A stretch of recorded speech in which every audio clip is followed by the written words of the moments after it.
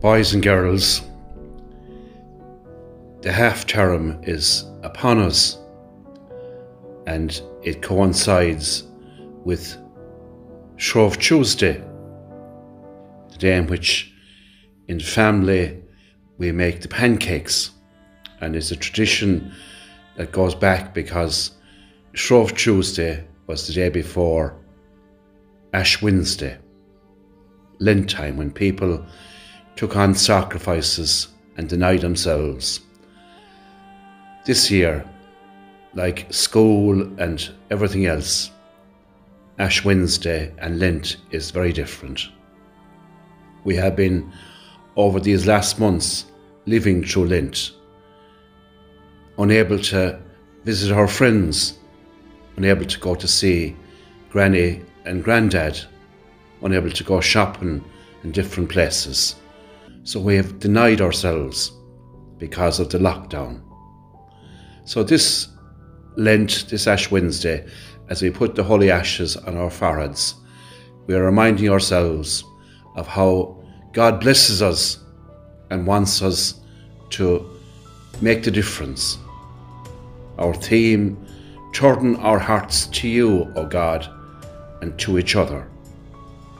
So this Lent, instead of giving up, maybe it's much easier to take on things.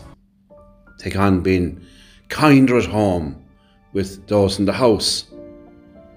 Take on being helpful with Mammy and Daddy and the jobs and the chores. Take on care and goodness and love to others. Each Lent we have our trochra boxes, and this year on the trochra box is a mammy and her child from southern Sudan. We're asked in a particular way to remember that only this family, but all the other families who in that part of the world have practically nothing. We are so blessed because we live in the part of the world that has so much. So through our charity, giving to trochra, we show our care and our love for others. And so we pray. Gracious God, in our hearts you have written a promise of love, which can never be broken.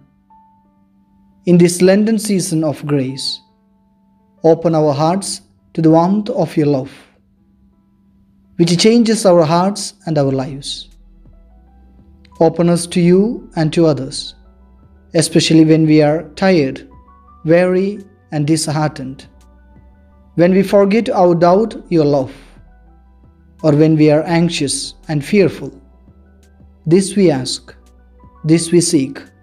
In Jesus' name, amen.